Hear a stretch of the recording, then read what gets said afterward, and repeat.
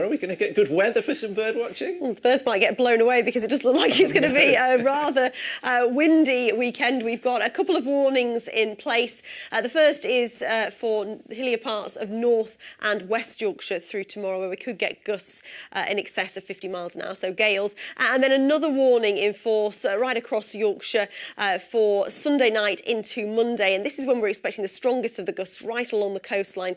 Severe gales are possible into Monday morning. So in terms of rain, we've got a little bit over the weekend, but essentially there's a lot of fine weather. A small cold front on Saturday morning and then a further spell of rain as we head through Sunday night. So this is the satellite picture from earlier. There's a lot of cloud around. The cloud is spilling down from the northwest. There will be some breaks in it, but I think overall it does look like a rather cloudy story for the rest of the afternoon. So often cloudy, but a quiet afternoon with just perhaps the odd spot of drizzle for the hills. Temperatures will probably be in double figures across most places, getting up to around 10 or 11 degrees. A very little change as we head through this evening and overnight in terms of cloud and temperatures. They will keep quite a lot of the cloud, and temperatures will only drop a degree or so, but it will get rather windy overnight. Strong winds developing by the end of the night when temperatures will have dropped back into single figures around 8 or 9 degrees. So a very windy start to the day. The risk of gales, particularly for the hills. There will be perhaps a few spots of rain as that cloud clears out of the way around the middle of the day. A brighter afternoon, plenty of sunshine, 1 or 2 showers perhaps for the Dales, and it will be mild as well, with temperatures in double figures. At least it's mild. Thanks very much indeed. Phil's back at 6:30. Have a very good afternoon. Bye for now.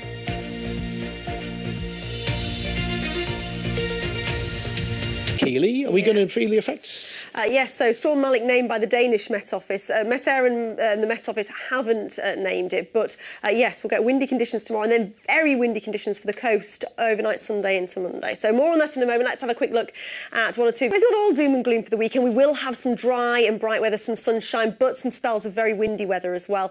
2 warnings in place. One for tomorrow, the risk of gales across higher ground, and then another Sunday night into Monday for the risk of gales, if not severe gales, along our coast, with the risk of some coastal flooding as well. So very windy conditions through Saturday. It'll ease off into Sunday. Sunday looks fine, and then another weather system bringing very windy conditions overnight Sunday into Monday.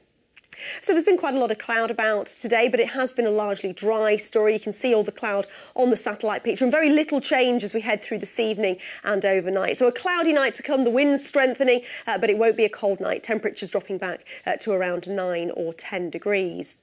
A quick look at those high water times then, at 1:05 in Filey and 22 minutes past 1 in Bridlington. So a windy start to the day tomorrow with the risk of gusts and exposure. Cloudy with a little patchy drizzle sinking southwards. That's a cold front, so fresher but brighter through the afternoon. The odd shower for the hills, but it does look largely dry. These temperatures probably represent morning temperatures. I think it'll get a little cooler as we head through the afternoon. Then that wind will ease down. It'll be a frosty start to the day on Sunday. Sunday actually looks fine, some sunshine. Clouding over from the west through the afternoon though. And then overnight Sunday into Monday, we're looking at the risk of widespread gales and the risk of severe gales along the coast. Then as we move through Monday, it looks like it'll be another windy day. We'll keep that unsettled and windy theme as we head through next week. So wind, more wind. Wild and windy, yes. Thank you, Keeley. That's enough said. I'll be back with a late bulletin at 10 o'clock. We'll see you then. Have a good night. Bye.